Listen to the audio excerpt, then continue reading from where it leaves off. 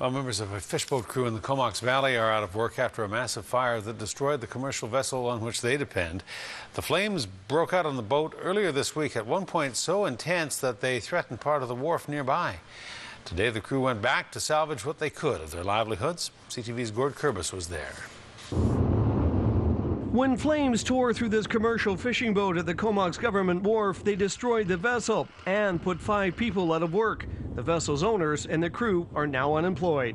I don't know. We're just going to have to wait and see what happens. We don't own a license. We just own a boat. We lease licenses, so we kind of relied on our boat to be able to fish, right? The 42-footer was used to fish for prawns and tuna for 6 months of each year. The other half of the time was dedicated to making adjustments to the boat. Mike Cullen says his father had just finished getting the vessel just right. It's exactly what we wanted, right? It's kind of my dad's dream boat, and he had kind of worked his whole life up to get it, so How did he kind of take the news that it was?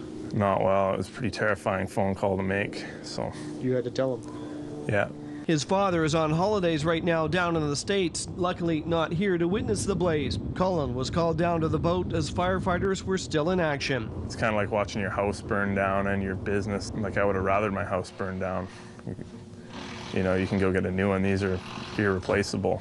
It's a one-off boat, right? Cullen, just like the marina's manager, is thankful at how fire crews battled the blaze. This could have been, as you can see, much, much worse if other vessels had been involved, and it's only the quick response and the knowledge of the fire department that has saved us. Sunday's fire is believed to have been started by an electrical problem. It got hot enough to melt the aluminum cover that was over the vessel's deck. Most of what was on the deck and in the wheelhouse is also gone. A lot of money worth of electronics up top. It's just all fried.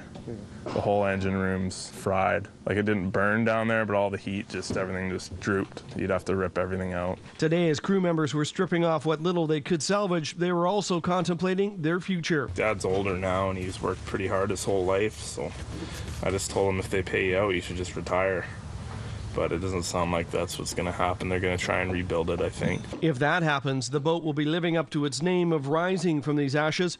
You see, the vessel is called the Ocean Phoenix. Gord Kurbis, CTV News, Comox.